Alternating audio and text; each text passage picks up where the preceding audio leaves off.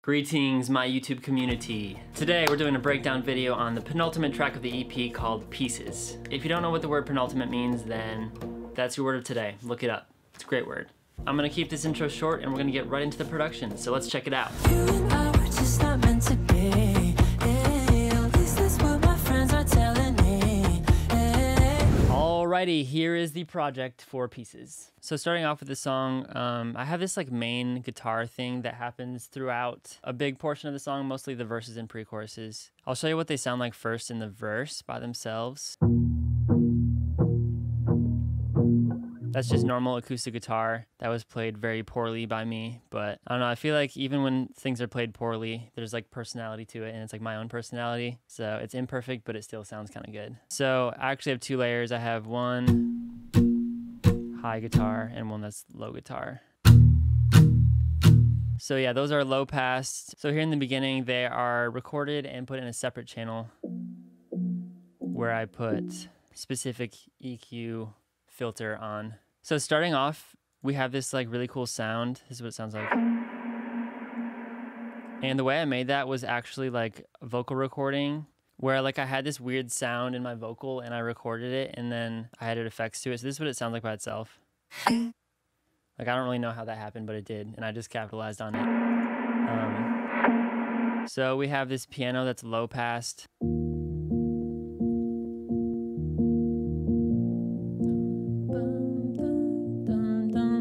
So we have that rhythm going on. It's the same rhythm as the acoustic guitar. It's just a low pass piano sound. And on top of that, we have this guitar. And so all those three things together, the piano, guitar, and this guitar lead sound like this. I took a shot thinking you feel the. So yeah, just a nice little simple bed for the vocal to sit on top of. I like having a verse really low pass so that the vocal can shine the most. Then halfway through, we have Ear Candy come in. Okay, so it used to be this beat. And then I added all these effects to it, and then it became this. And then I have this FM8 pad come in with that same rhythm. This is just a little reverb throw. And then this is a really cool sound that I love that happens later in the song as well. I'll explain more on that sound when it comes in the chorus. So those things just start rising the energy a little bit. In the pre-chorus, when the comes in, we got this guitar pad, which I think was a guitar I recorded kind of the similar notes, but just with a ton of reverb in Guitar Rig 5 probably. Simple one note acoustic guitar, really cool rhythm. Sub bass comes in. And then these sounds, I was really proud of these. Couldn't tell you what they are yet.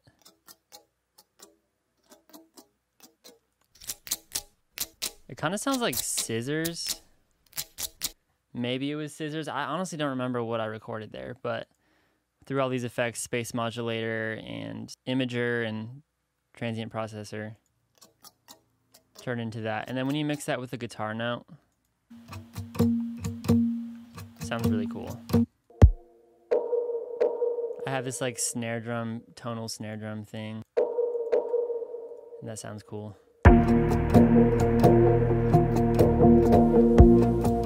Rises a little bit with effects.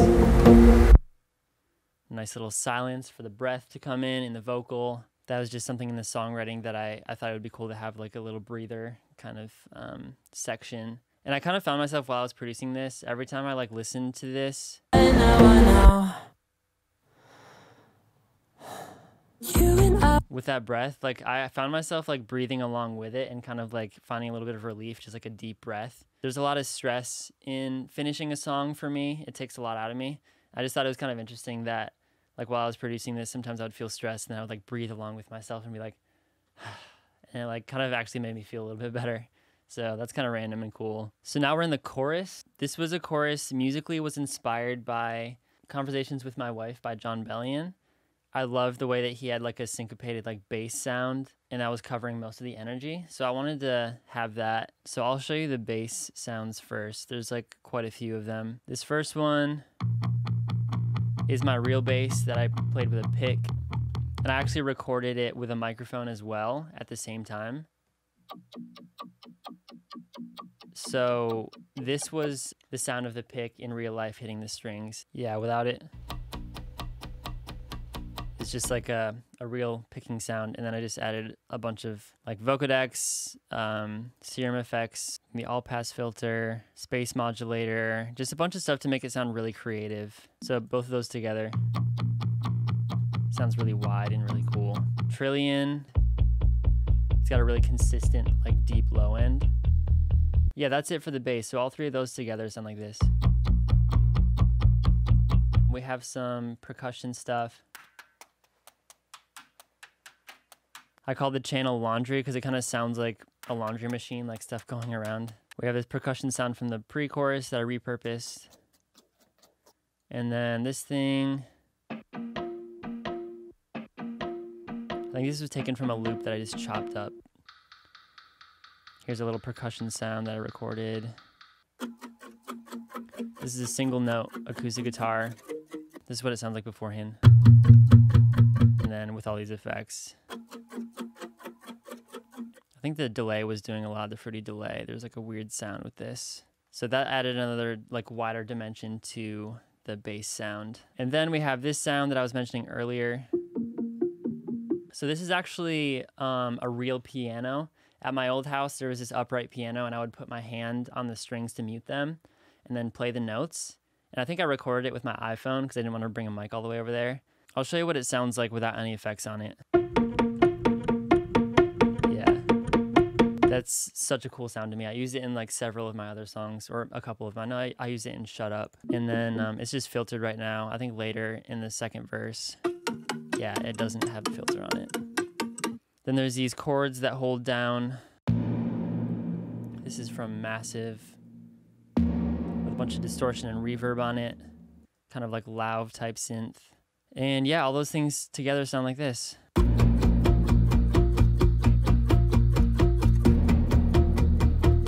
we had the vocal in.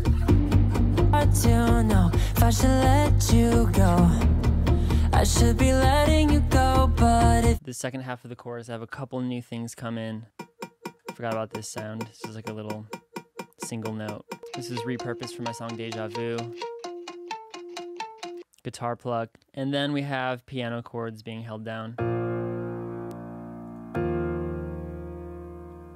And it kind of rises a little bit and then cuts off at the end.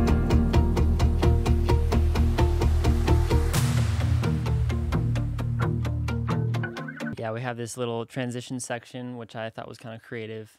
It kind of introduces this new melody that actually, this was the first thing that I wrote when I was coming up with the song on the piano, was this little thing. This little melody right here. And I have that being played on multiple. This was like a really weird, I just like took this one sound from Walk Away and like used Manipulator on it. And it just kind of like screwed up the sound. So there's several layers playing that same melody, and I think it ends up sounding really cool. There's also this layer as well. So all those together made a really cool melody sound. And then we have the acoustic guitar filtering back in. And then we also have this like pluck that I made on Massive, I think. And all those things together just kind of like rise into the second verse.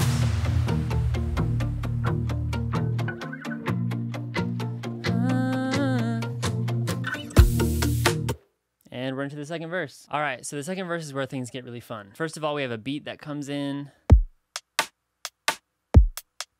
Just a nice, and then we have this. Might be similar to the sound in the pre-chorus. I don't remember what this is. The guitar keeps going. It's not low pass this time. We have like a muffled melody like that was in the transition section. which is mimicked by this massive pluck synth. We got our piano, muted piano sound. This is a cool little like wow sound. All those together sound like this. Then we have this little fun section where it's one of my favorite lines in the song, and I wanted to create a moment with it. I was inspired a lot by Zed and also my friend Adam Turley, who's like amazing at doing little cool moments in the song. So I wanted like there to be like a vocoder type thing that mimics the chords as there's like a little chord change during this line. So this is the section.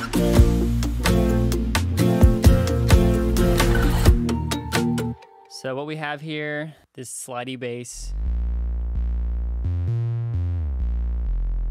New acoustic guitar chords that I have a filter kind of going down as each one happens.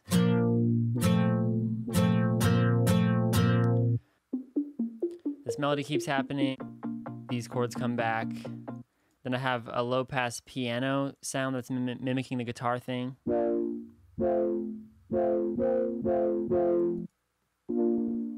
And another synth. Another synth. Little crash cymbals to play at the same time. All those together sound like this. And then in the vocal part, I actually have these vocoder chords playing the same exact thing. So by themselves, the vocals sound like this. Painted from the colors I wanna see. So yeah, all those things together just make this really cool moment. Painted from the colors I wanna see. And then another thing that I love is that there's this new melody that comes in the second part of this verse. My CPU be looking like the stock market. So we got this little melody. Here's one layer, and then I love this sound. It sounds really similar to the sound that Zed used in his song Good Thing. I think it might be a similar patch, but it just like that little melody adding there just felt so good to me. And then I just added the melodies back in, like this sound. There's another little moment here that I created before the second pre-chorus.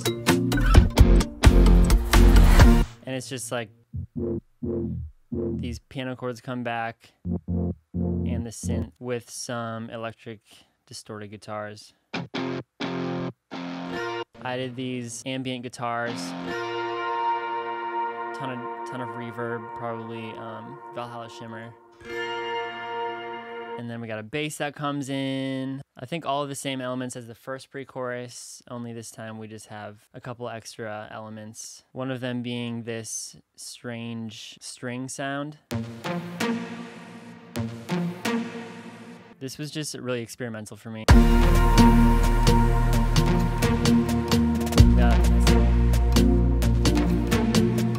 The break before this chorus is half as long as the previous one. But now for this other chorus, we have the same instruments as the first chorus. I think the only difference is that this is not filtered now. And then we also have a kick drum that's going along with it. I wanted to get really creative with sounds. I generally want to with all my songs, but this one particularly, I wanted to get really experimental with repitching stuff in a weird way. And we have this sound, which was like a very, very stretched guitar with some like repitching and delay and reverb. It's weird, but it's like adding some coolness to the song that makes it a little bit more unique. One more thing that I added here was some extra like punk rock kind of guitars. Again, Reliant K influence for me. In the final project, I added some more to thicken it up, but this is the vibe. I feel like this, of all my songs, is the most similar to Reliant K. If you ever want to check them out, they don't really make much music anymore, but their album, was very influential in my life, so kind of hear some of that inspiration coming out in my music. And then this part, second half of the chorus, things start building more, some little pad stuff. These were recorded from Omnisphere, kind of layered. This thing comes back in with an octave. I'm super stoked about these drums. I had a couple layers. and then these drums here together with all the drums. So this section actually took me a very long time to get right because I wanted it to carry the energy, but I didn't want it to be a wall of sound just for the sake of a wall of sound. I wanted each part to be specifically put there for a reason. These big boy drums along with it. Another drum loop layering on top of that. This is a really cool guitar sound that I came up with. It's like stretched and blurred and distorted. We got the guitars keeping it driving. This thing. This is a cool just like guitar layer, like pitched down guitar note that's distorted a bunch to mimic the horn sounds. Got the pad comes back in, this pad as well, and then here's the horn sounds. A synth sound covering some of the really high frequencies on the horn hits. We got our synth coming back in. This one is a bigger sounding synth that covered the high frequencies on each stab. And another one just to make it thicker. I just have a bunch of layers on these same sounds because they needed, like I didn't want to have too many different parts. I just wanted each part to be layered enough so that it covers enough energy. So all those things together.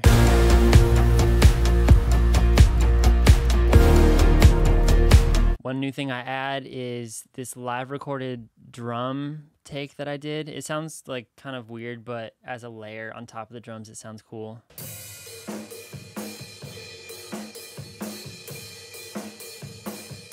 Yeah, I recorded that on a real drum set. And then I also have these ride cymbals and these hats and toms. That kind of just elevates the energy even more.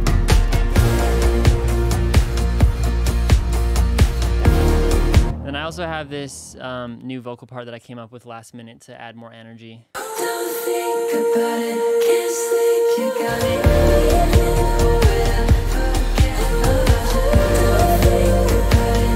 I think I may have added a couple more layers to thicken it up in the final mixing session, but that's pretty much it. And then the outro, just piano and a little vocal, really emotional, sad. And yeah, that's the song, that's Pieces. All right, that's it for the production breakdown of my song Pieces. As always, my hope is that you guys are inspired by this. I honestly just really appreciate the fact that you guys actually enjoy watching my videos and wanting to hear what my production tricks are and diving into my own tracks. It seriously means a lot to me that you guys actually care that much to want to watch these videos. And if you're new to my original music, feel free to check it out on any streaming platform. If you liked this song, then odds are you'll probably like at least a couple more on the EP. So that's it for this video. We got one more breakdown after this to complete the EP breakdowns. And what else? Oh, if you're not already subscribed, dude, subscribe. It's not that hard. And hit the bell. It's equally unhard. All right, that's all I got for you guys. Peace. You and I were just not meant